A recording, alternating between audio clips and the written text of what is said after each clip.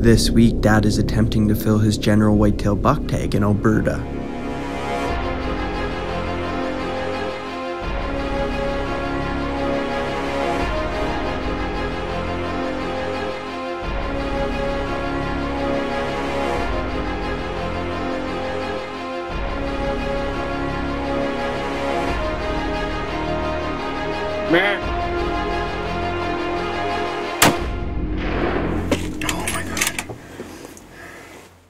My name's Mitchell Payment. I started tagging along with my dad to go hunting basically since I learned to walk. I grew up living the outdoor lifestyle, learning from my dad and any hunting video I could get my hands on as a kid. Got a date with a big buck tonight. Once I turned 12, the legal age to hunt, we started taking things more serious than ever. This is our second attempt on getting a buck. Spot and stock mule deer. Working hard and learning through experience to better our odds to fold our tags on the animals we were pursuing. It has helped us grow into who we are now. Welcome to Season 3 of Moment of Truth TV.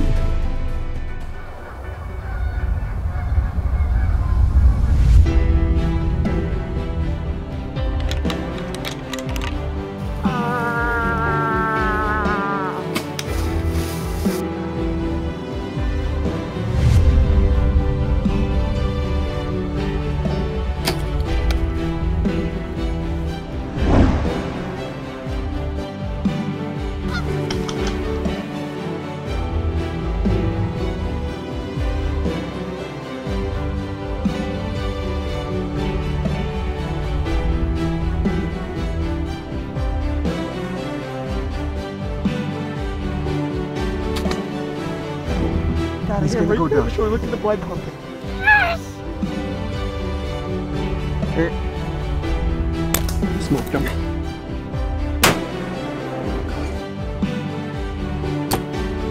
He's a dream buck. Look at that drop.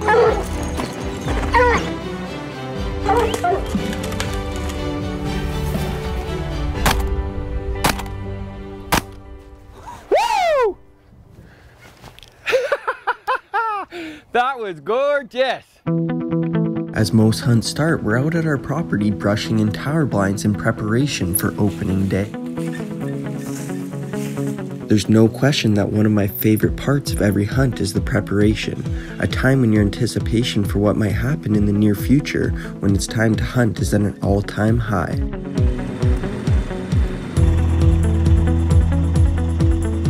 Well, it's about 10 days before hunting season. We're at the land. We set up that other tower blind. We just brushed it in a little bit better and that kind of stuff. And now we're on the tower blind on the cut line in our back bush where I shot my big buck last year. We're going to set it up, get it all brushed in and make sure the lanes are clear and get ready for opening day. So, can't wait.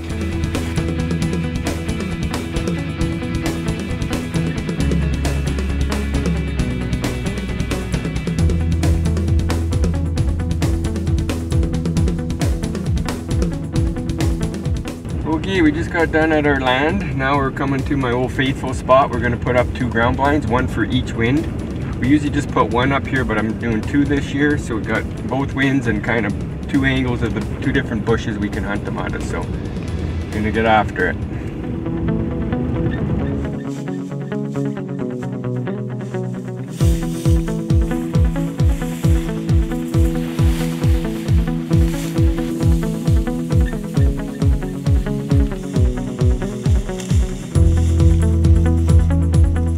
This spot has been very good to Dad in the past, yielding him some of his best luck to date, and you just never know what you might see. Holy crap. I can't believe it.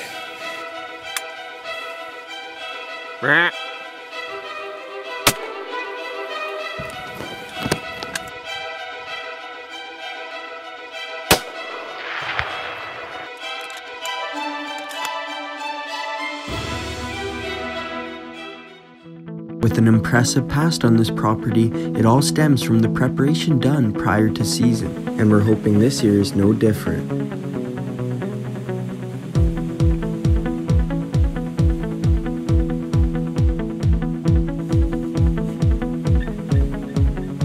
Okay, we just came from the lake. We set up 2 ground blinds in my lucky spot. Put one over on the east end of the property and one here. You got both winds covered. And I know they're gonna be coming out of this bush. It's a big bedding area, so it should be good. So opening day I'll probably be hunting here, and I can't wait. Moment of Truth TV is brought to you by Old Smokes Coffee, RV City, Tacticam, iHunter app, Enforcer Ozone, Prime Archery, G5 Outdoors, K&R Tax Services, Killin' Sticks Arrows, 365 Archery, Sugar Creek Taxidermy, Revolution Armory, and Score Ammunition. This segment is brought to you by Old Smokes Coffee, crafted for the courageous.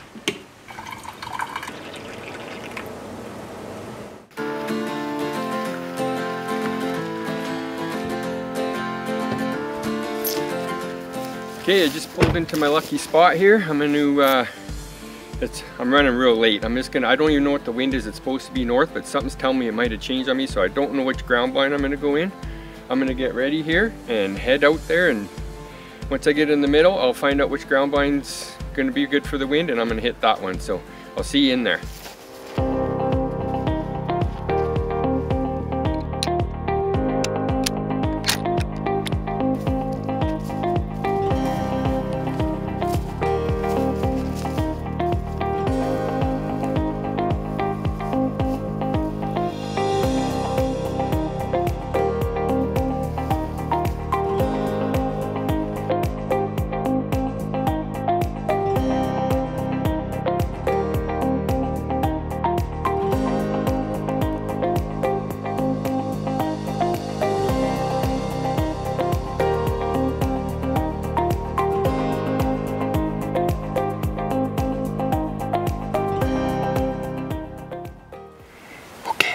Set up. I just got the camera set up, the shooting stick set up, and I'm just sitting here and I'm like, I better text Meg to let him know I'm set up. I text him, all set up, and I look up, and there's a buck right there, and he come all the way across. I think I remember seeing him last year, but it almost looked like he was rutting, like he was smelling and not eating at all, so I know they're not rutting, but who knows, something crazy could be happening, so. On my way in, and there was scrapes and rubs all over the place. There's nobody really been hunting, I think, yet this year so far, so this might work out tonight.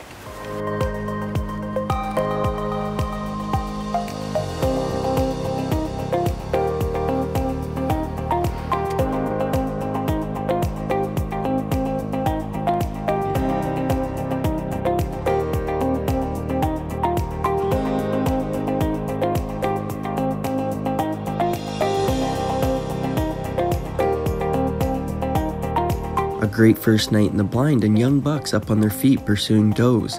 Dad's gonna have to stay persistent for a big buck to steal their role. Okay, I'm just gonna take a couple of shots with the rifle here. I'm 99% sure it's sighted in, but we did it, a month ago, but I'm just gonna give her a quick shot here, make sure it's 100% sighted in, because you never know, it could have got bumped or anything, something like that, right? So just gonna give it a shot here and make sure she is ready to go. Dad did his due diligence to make sure his rifle is still dialed in before his next night's sit, with the action heating up.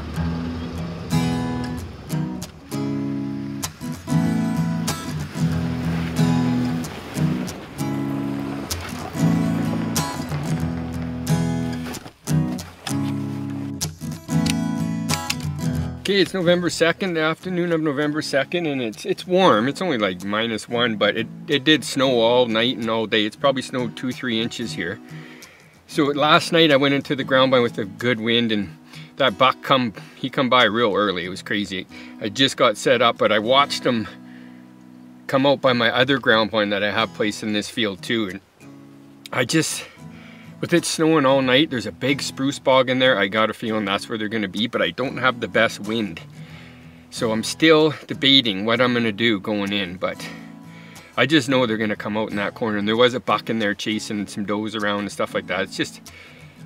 I think it's a immature buck that he doesn't know any better. So he just has a bit of attitude, but I'd still like to go sit there. I really would, because I know they're gonna come out, and with the snow and the cold, like with it cool and wet and that, they might, you never know, a nice buck could come out. So I'm gonna decide halfway in what I'm gonna do. So if it's total east wind, I'm probably gonna go to the one I wasn't in last night. I probably shouldn't, but the deer come out to the north, and I'm still, you know, 150, 160 yards to the south of them. So as long as it's just direct east wind, I'm probably gonna go into that one, but I'll decide halfway out. So we'll see you in there.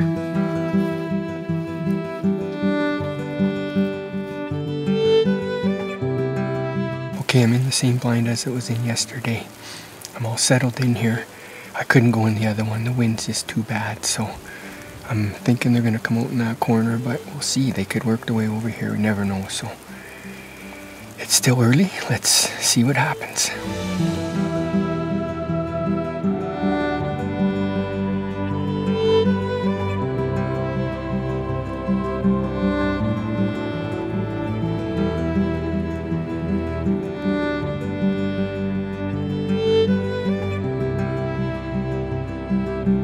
With the cold front getting the deer up on their feet, Dad has to be patient and hope that a shooter buck comes within range.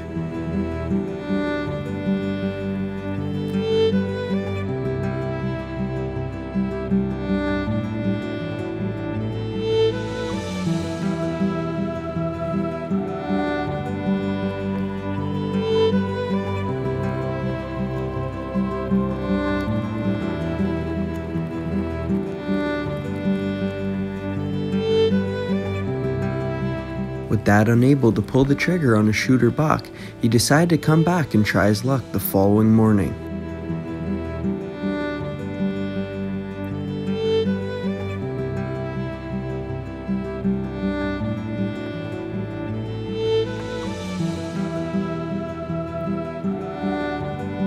Once again, with no luck and only a small buck making an appearance, it's time for Dad to head to our property and hope for an old bush buck to slip up. This segment is brought to you by iHunter app. Know your regs, where you're hunting or plan to go, right on your mobile device. Okay, just got to the lake. It's about a half an hour drive from my other spot, which is nice. It's not too far away. But this morning I saw that one buck. He right at first shooting light. He was 5x5, a young 5x5, but decent, I think. It's hard to tell, right? He was 160 yards away, but looked okay. But not ready to shoot one like that yet. I did see one right about 15 minutes before shooting light too. He just kind of come out the corner and just skirted the field and boom, into the bush. So that might have been a buck too. But anyway, I'm going to start the fire in the cabin, get her all warmed up, and hang out for about 3 hours and head into the tower blind on the field here. So I think, yeah, we should see some deer. Hopefully it works out tonight. I don't plan on shooting anything. The big bucks just aren't moving yet, but you never know. It is November.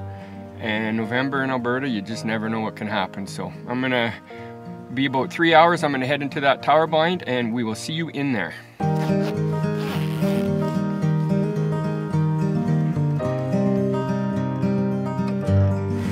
Okay, I'm all set up in the tower blind. Every time I come in here, I just can't believe it. It's such a sweet spot. I'm gonna keep her quiet here, and it's about 3:30, so I got about 3 hours to sit, so hopefully we can see some stuff.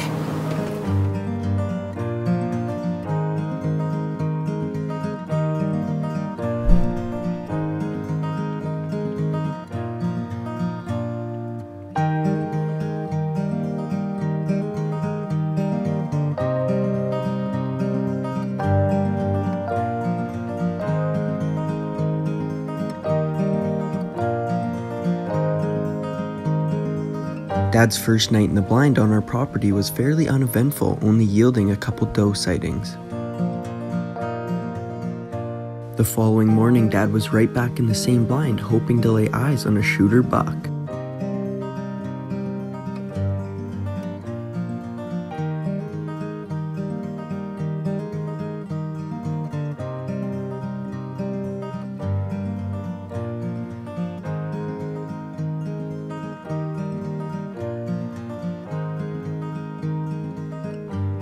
Dad was blessed with these two young fawns grazing by him to start this beautiful morning.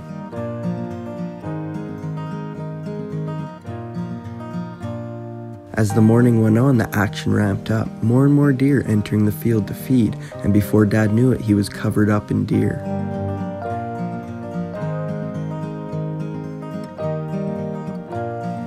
As Dad was watching the does feeding out in front of him, he glanced to his left and was about to be rewarded with the opportunity he had been waiting for.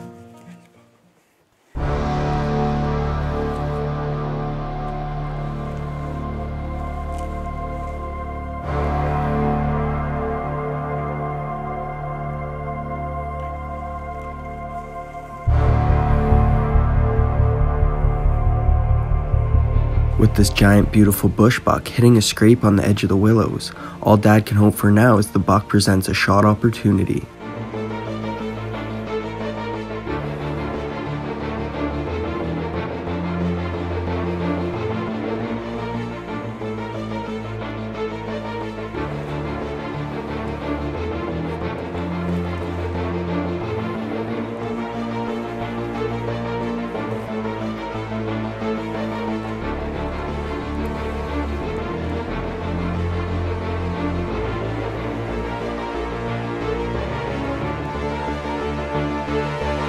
Meh.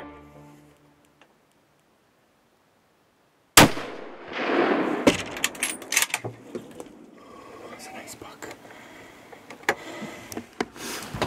Oh my God. I don't know about the shot though. I kind of rushed it because he was coming in behind this tree. And there's a big dip there. There's a heck of a dip right there where I shot him.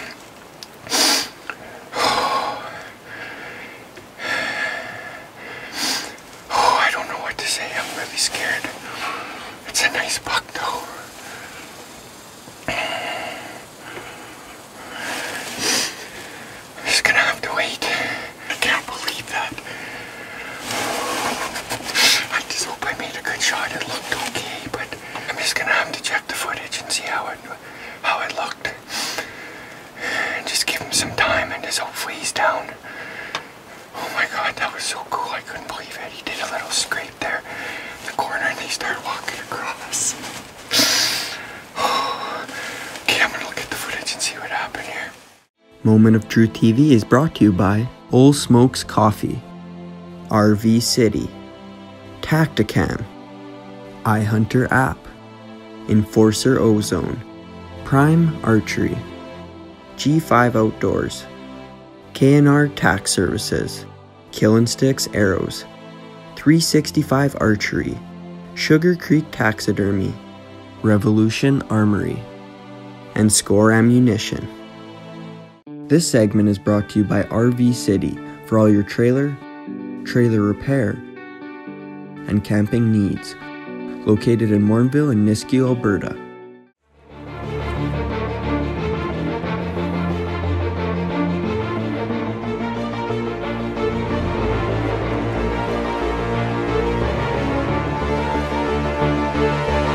Meh.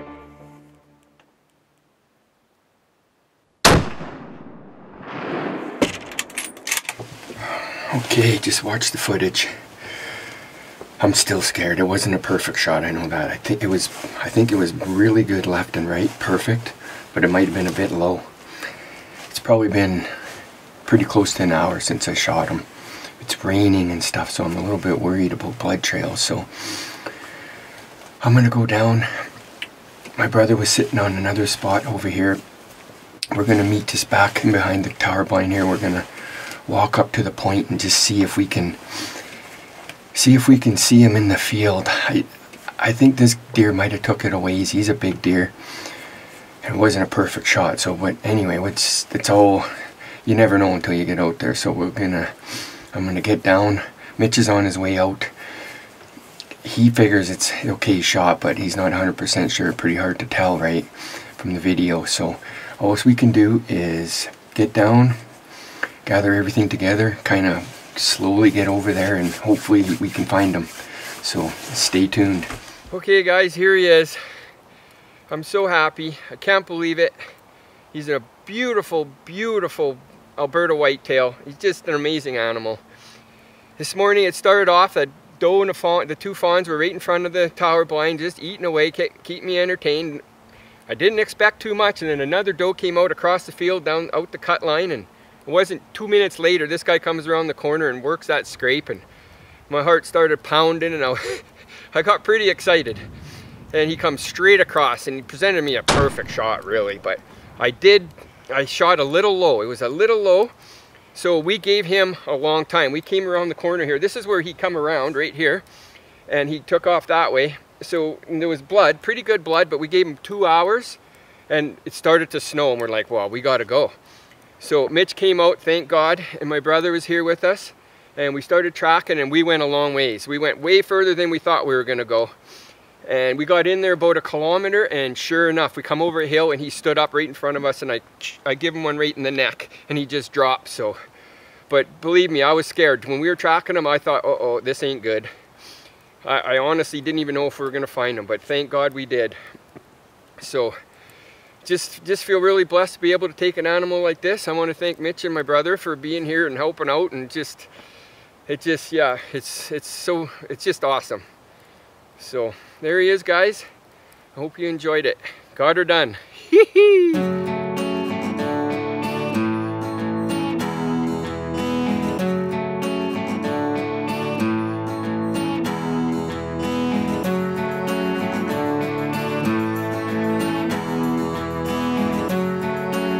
Closed captioning is brought to you by RV City, located in Morinville and Nisku, Alberta.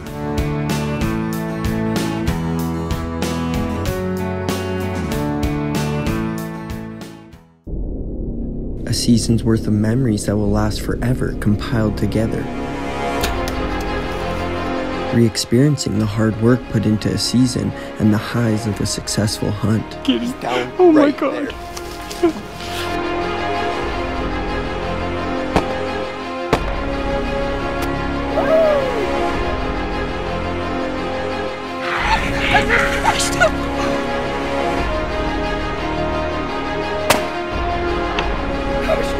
This is one action-packed episode you will not want to miss. He's a beautiful Alberta whitetail. He's just an amazing animal.